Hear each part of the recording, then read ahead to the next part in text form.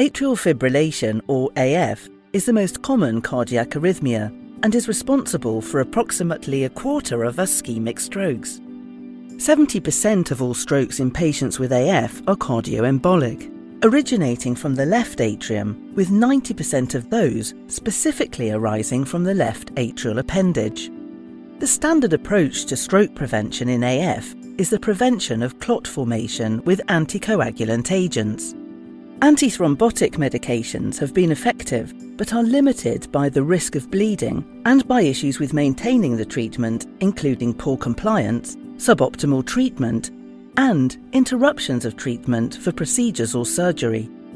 Since AF is common in patients requiring cardiac surgery, another approach to preventing clot formation would be to occlude or remove the left atrial appendage during the operation, something that has been hypothesized to prevent ischemic strokes in patients with AF. This idea led to the design and conduct of a large randomized trial across all continents that perform cardiac surgery to test the hypothesis that surgical removal of the left atrial appendage at the time of other routine cardiac surgery can reduce the incidence of strokes in patients with AF.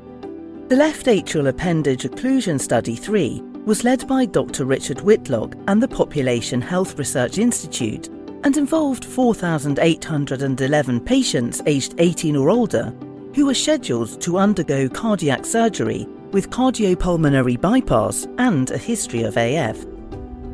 2,379 participants were randomly assigned to undergo occlusion of the left atrial appendage during surgery, and the remaining 2,391 did not undergo this procedure.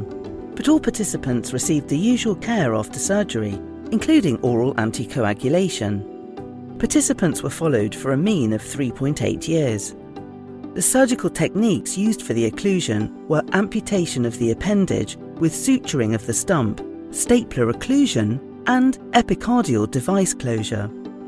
Stroke or systemic embolism occurred in 4.8% of the participants in the occlusion group and in 7% of the no occlusion group, demonstrating that surgical left atrial appendage occlusion reduced thromboembolic events by 33%.